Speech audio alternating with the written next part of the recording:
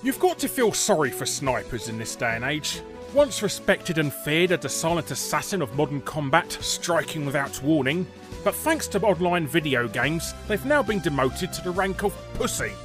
The class choice of campers too spineless to get into actual combat, and wusses who no-scope their rifles as if they're heavily unbalanced super shotguns.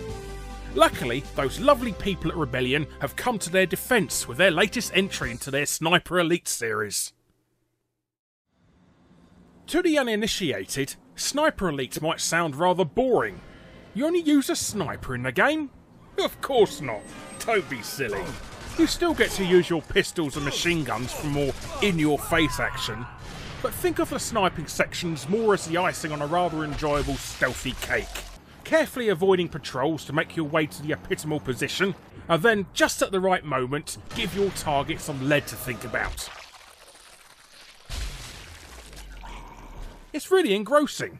In fact, I'd go as far as to say it does a better job at stealth than Ground Zeroes did. But in general, the game feels kinda similar to a Dreamcast game.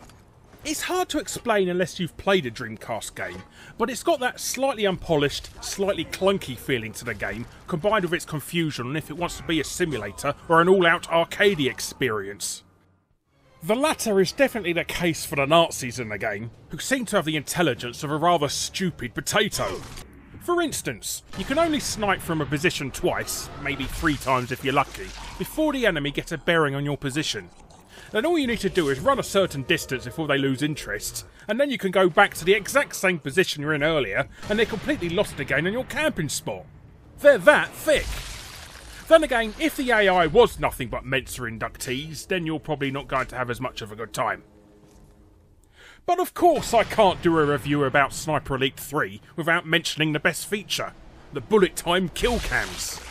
I don't know what it is about them, but the sheer satisfaction of watching someone's nutsack get obliterated in slow motion never gets old.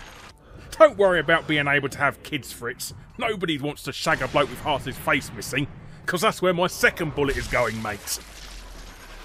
But as rare as they are, I do love me some sniping games leaning towards the arcadey, as evidenced by the fact I've got a silent scope arcade machine that's currently rotting outside in the back garden as I'm too stupid to measure the door widths before buying it, so I'm probably biased in this review.